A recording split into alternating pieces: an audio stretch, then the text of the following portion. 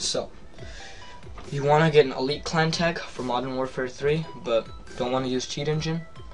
Show you what to do. Alright, download the program or whatever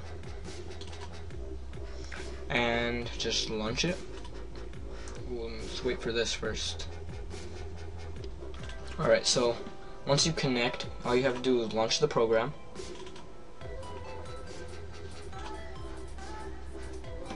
Don't know why it's taking. Alright. You can unlock all this stuff, and for the clan tag, just reset mine. It's not there anymore.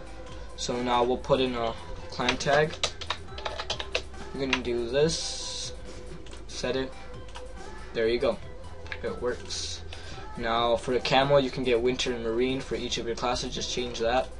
And if you want custom title, alright, first you want to do is just see right here, custom title. Just change that a bit. The color codes are right here. So I'll just do whatever this sign is. Then 2, and then I'll do